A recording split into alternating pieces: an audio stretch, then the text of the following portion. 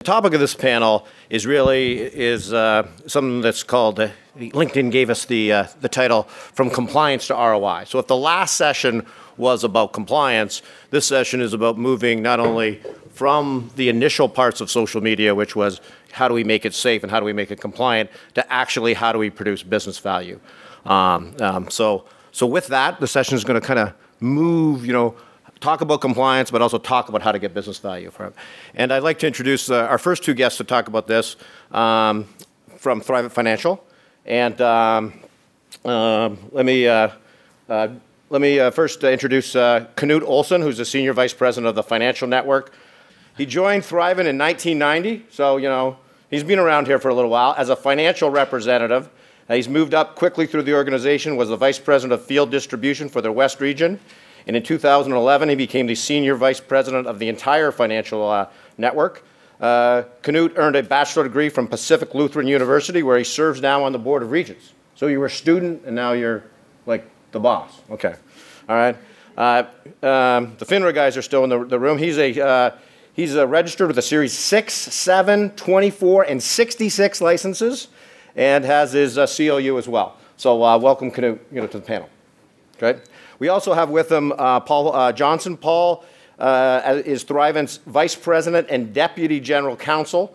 In that position, he leads the legal compliance and support for all corporate services that includes corporate governance, finance, IT, litigation, HR. Anything else? Everything except products. Great.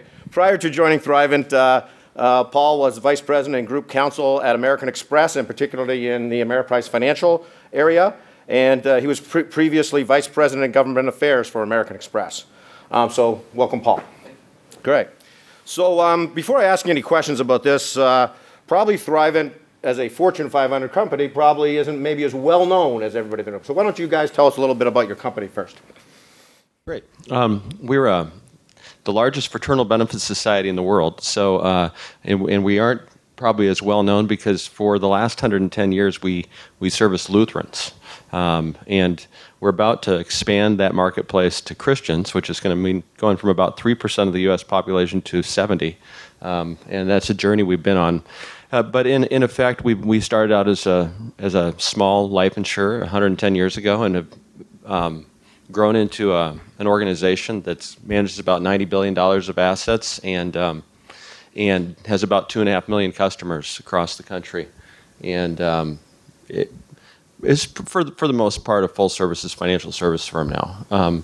But we stay true to our core and are very missional in nature, which is why my title is actually Senior Vice President of Mission Advancement. Other places I always say would call it distribution, sales, marketing. But we really do try to stay very focused on differentiating ourselves in the marketplace, trying to help U.S. consumers in what we view as a pretty less than great time for American households in terms of their savings rate, financial choices, et cetera. And so we try to remain very missional about helping people get back on track.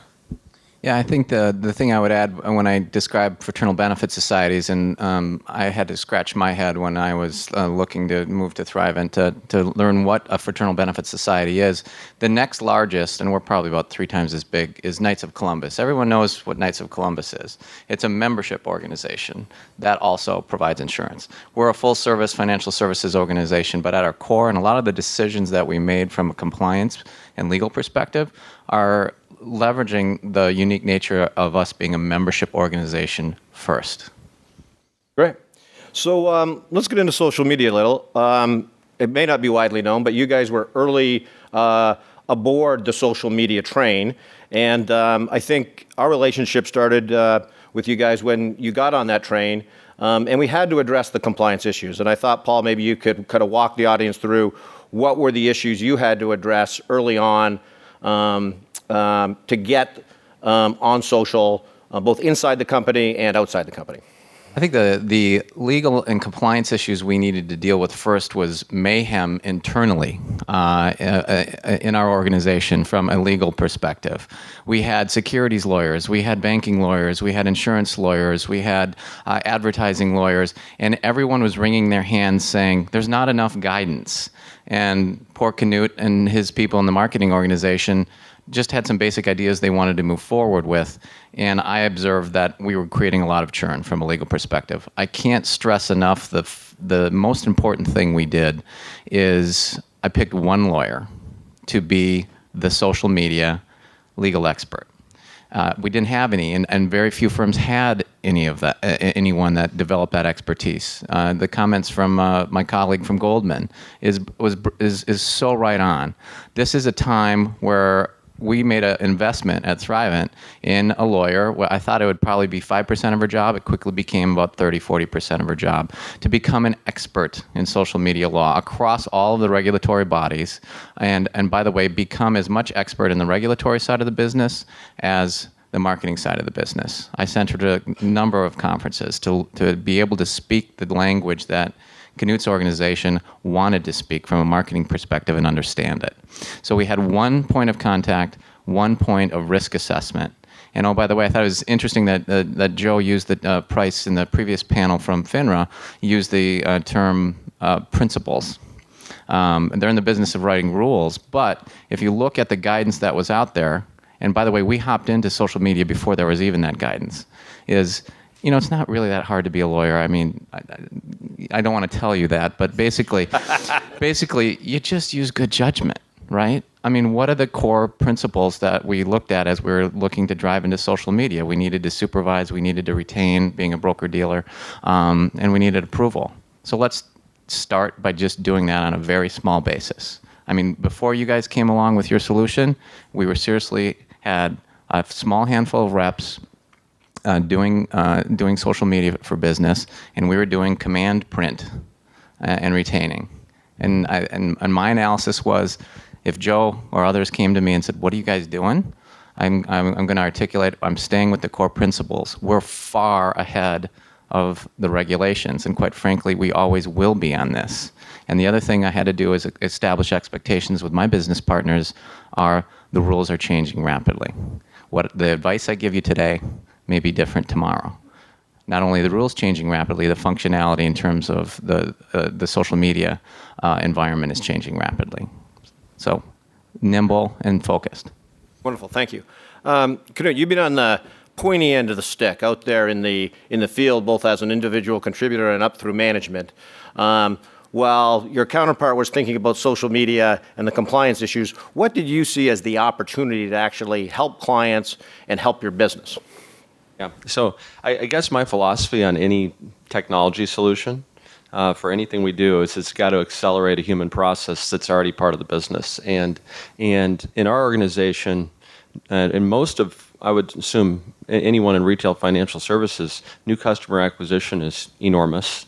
And most advisors today ineffectively go to market in a really meaningful way, and I think they really struggle with their natural market. I mean, if you go to any industry conference for advisors, you'll see tons of stuff on referral programs and on building nominator systems and different ways to do new customer acquisition. And actually, social media just felt like such a no-brainer in terms of just connecting and making relationships. And we're in such a relational business, and all the data suggests, especially the mass affluent part of the marketplace, wants to do business with people that they know, trust, have a relationship with, et cetera.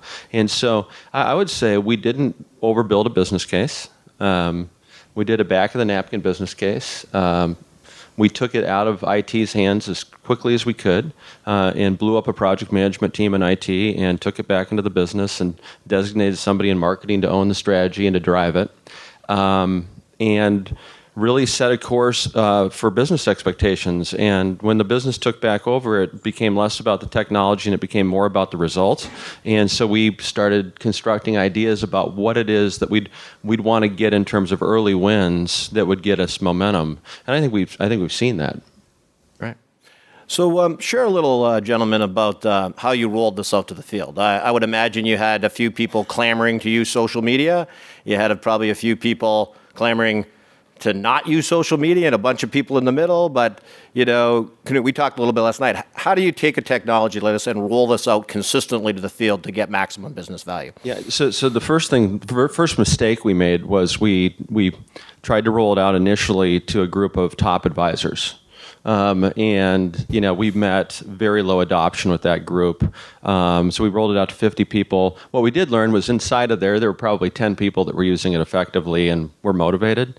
But we only did that for about 3 months, and then we pivoted our strategy and we opened it up to 200 people, and we made it available to the people who we thought demographically were most likely to be high adopters. We did things like, do they have a lot of Facebook friends? Are they already on Twitter, and are they tweeting on a regular basis? Do they already have a LinkedIn site that they're not using for business but personally? And so we went and evaluated everybody's own kind of social media activity, and we found out that that group of people we could get traction with pretty fast. And so when we rolled it to the second group of people, we got a really different result. And we got high adoption, high engagement, high usage, and the Hearsay tool actually allowed us to create a pretty slick, simple way for average financial advisors to get live with social media right away. And then we went back to our top advisors and we found key staff people in their office and trained them. And we found out that there was somebody in the right demographic that was a social media user in their practices. And we went back and found the people there that could really lever it up. And from a legal and compliance perspective, what we did is from this, for lack of a better term, a soft, small launch, we learned quite a bit in terms of the process of approval of the pages, of static versus non-static content, the ability to follow up, and the ability to monitor. And quite frankly, what enabled us to launch it on a much more expanded basis, and maybe you can later this summer, I think we're going to the balance of our field force, was the tools such as Hearsay to enable us to, from a legal perspective, to put broad curbs up and meet the core functionality that we need to from a compliance perspective. Yep. Great. A couple more quick ones here. I'm going to try to keep us on pace and get us out of here at 4:45, but and get the Putnam people up here. So, Paul, in terms of there's compliance people in the room here. What advice do you have for them about how to be a partner with the business to drive, this forward, and be leaders and press this while at the same time protecting, the company as well? I mean, I think face the reality that this is here. Social media is here, whether we like it or not. From a legal and compliance perspective, our sales reps are going to be using it. So find the best way and the best core principles you can have. Manage your business partners' expectations that the advice you give them could change quickly. Have one dedicated person become an expert. I can't stress that enough. That sped things up, and it's an investment that will return some ROI in a big way. So be focused and be an expert and be very flexible. Yep.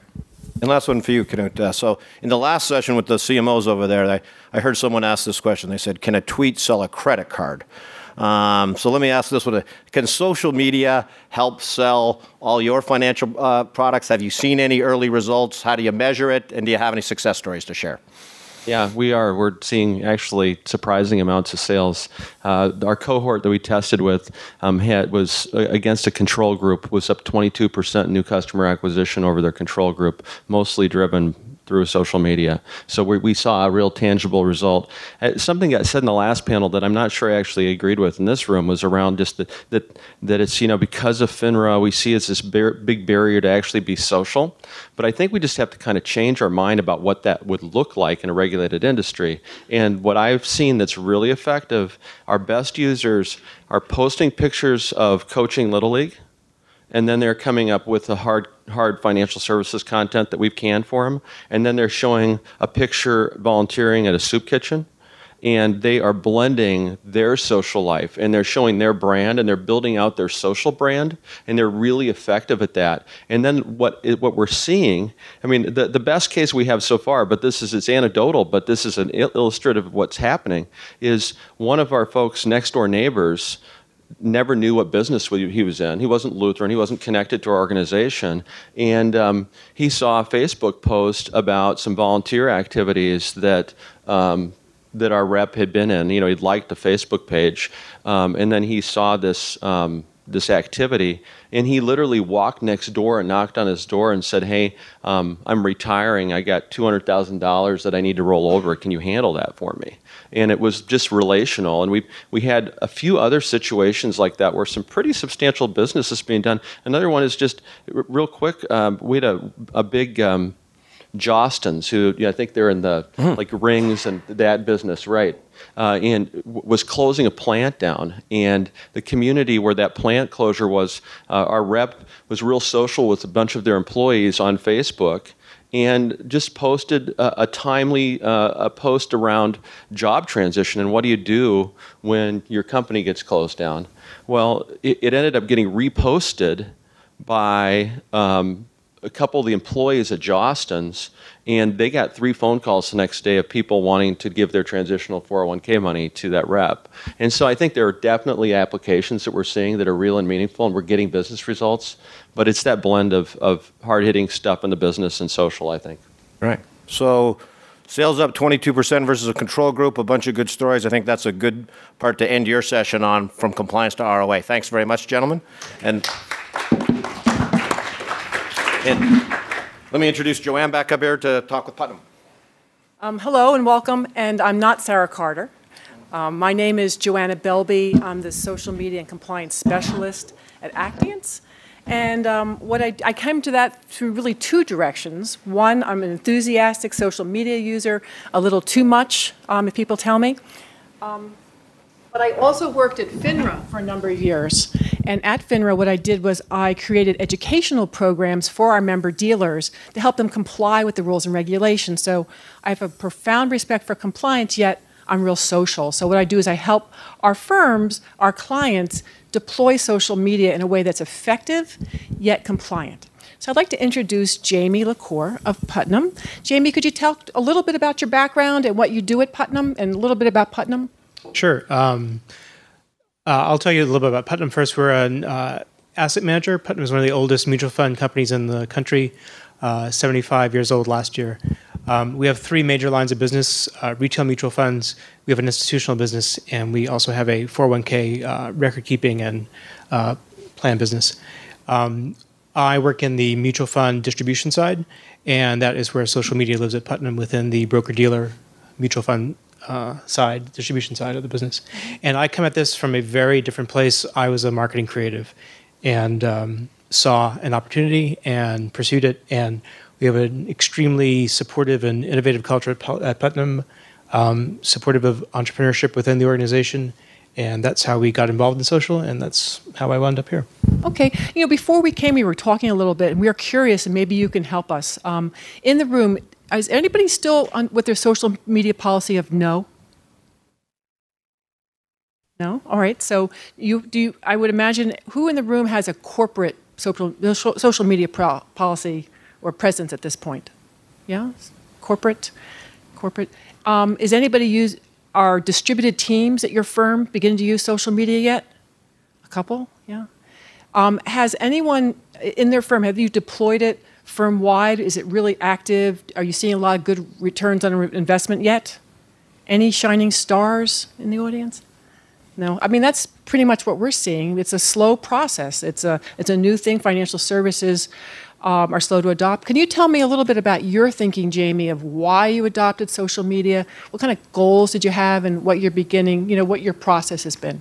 Well, we adopted social media because it had been on the plate for a while in marketing, and we 4 years ago, we took on a dynamic new CEO. His name is Bob Reynolds, and it was one of his first requests. He's like, I would like for us to have a social media program, make it happen. And that is sort of how we got our compliance people involved. And they sort of the same story as what Paul told. The rules and regulations were already there within the broker-dealer. They weren't specific to social media, but they were there. They were spelled out. And our compliance team was very quick to say, we can do this. It's just, like you said, a lot of printing at first. From then, we've grown it in our corporate presence, and now we're working on creating a distributed model and a sort of enterprise-wide social within our sales team. And where we see the next phase of this going is to enable our sales team to use LinkedIn, Twitter, and maybe eventually Facebook in a compliant manner, and giving them content that they can use that is also compliant on that side. Can you tell me about the relationship you have with compliance? How are we able to actually move the needle to yes? We have a great relationship. We sit 20 feet apart. The whole team is about a team of 5 in Boston, and there are others in other locations. We work together on a daily basis in marketing already, so nothing was new. They weren't strangers to us. And also, when you have a mandate and buy-in from the CEO, it changes things a lot. And we're extremely fortunate to have that. I just got an email from him about Warren Buffett. He's very involved. He has given us a green light on anything we've ever wanted to do, just about. And it makes a very big difference when you have that sort of buy-in. So how does that work exactly? Was he proactively sort of nudging the organization to get social, or did you make a presentation to him? And well, like I said, it was on the plate. We felt that it's something he brought up in early conversations when he started. Okay.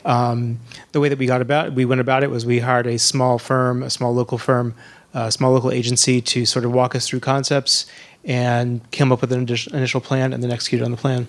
Okay.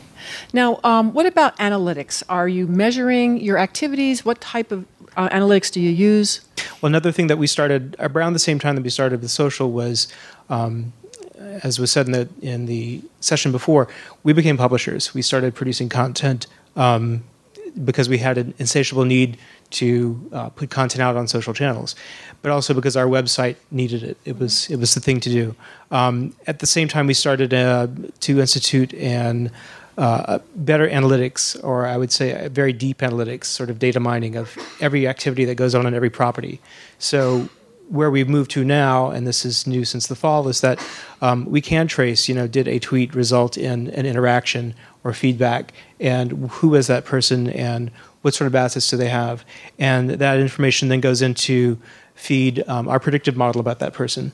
We're advisor sold. We sell through intermediaries, so we don't have direct customers. So we have a much smaller base to work with. But we can contribute social data to that predictive model, and I believe that sort of information is as good or better than looking at other products sold or affinities within a group. So it's very interesting. So what about your distributed teams? Are they excited about this? Do they think it's nonsense? Tell me a little bit it's very about different. that. As an asset manager, we have a captive sales team. So we're not dealing with an advisor force that is very large. We're looking at something like 125 people. And they work for us, and they are salespeople. So they're naturally hungry for any kind of opportunity they can use to grow their business and their book of business. They are hungry for any opportunity that will get them a meeting. That's sort of their one of their KPIs. And what we found with social is that not only does a social salesperson see better results and develop more relationships, but a person who understands something like LinkedIn can come in and be a mentor to an advisor or a group of advisors and bring them up to speed and really strengthen that relationship. So we use social as much as a value-add service from Putnam as we do a marketing tactic. I see. Now, you mentioned before content. I know that we work with firms, and that seems to be the biggest challenge. I mean, we've been having the conversation around compliance, and then we had the conversation around technology, and it's a pretty well-worn path at this point. I mean, you have to work through it, but it's not easy, but you have to work through it. But it seems as though the firms I talk to, content is the biggest challenge. What are they going to create? Who's going to create it? Can you talk a little bit about that? Who's responsible, and what type of bandwidth does it take? And It was a challenge at first because we weren't used to it. We are not accustomed to it. We're not accustomed to this sort of constant publishing cycle. By creating channels, specific channels, we run 4 blogs. We have then created something that needs to be done. So if that blog isn't updated every week, then you're falling behind. So by moving from our .com as being the center of our universe to thinking of a distributed publishing model as what we are, that sort of allowed our content creation team to have channels to fill and give them specific responsibilities. Each blog is very specific. So it's by creating the mediums we sort of created the process. so do you leverage other information content that's in your website, or is it really specifically designed for social?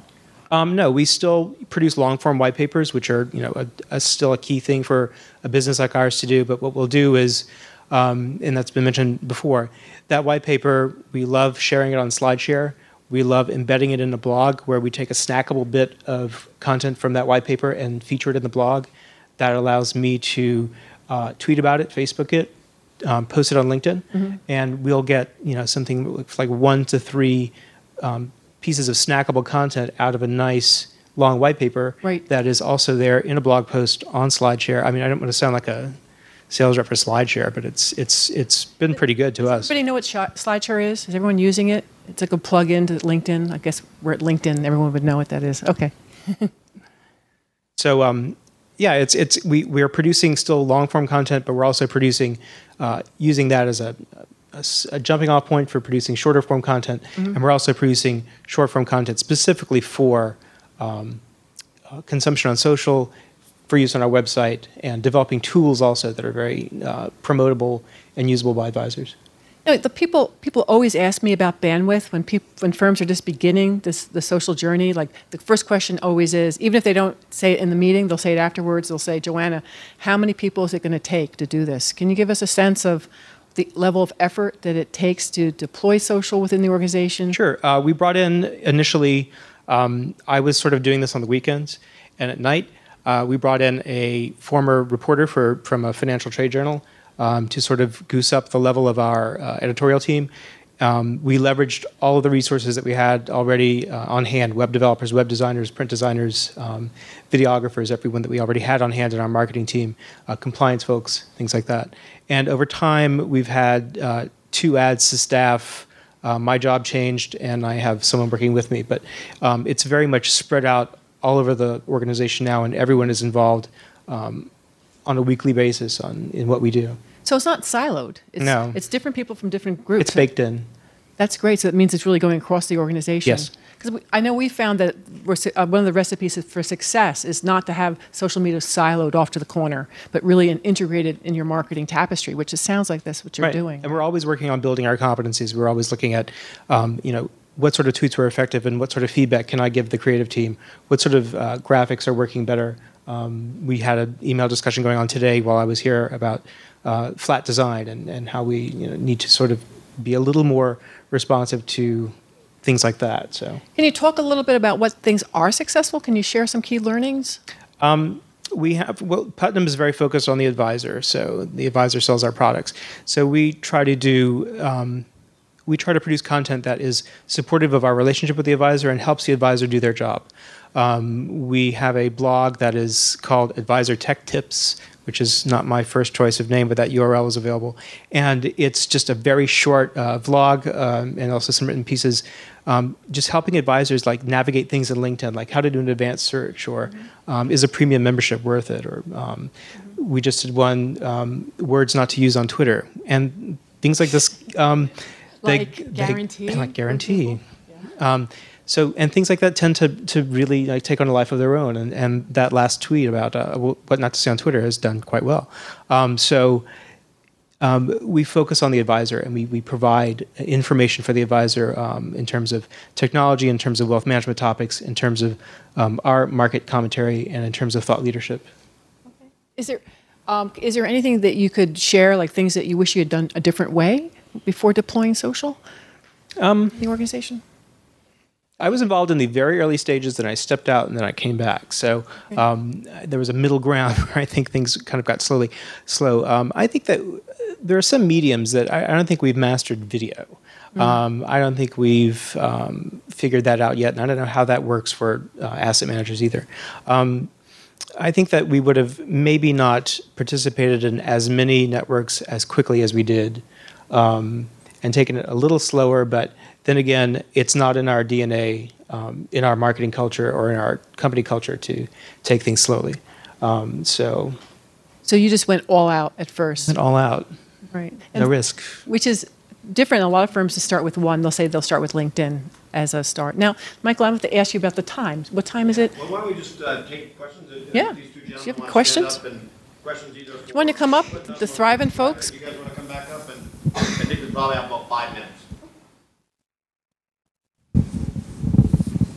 Any questions from anyone? Cornelia. I feel like I know everybody in this whole event today. I beg your pardon? I feel like a kid with like in a candy store that I just want to talk to everybody.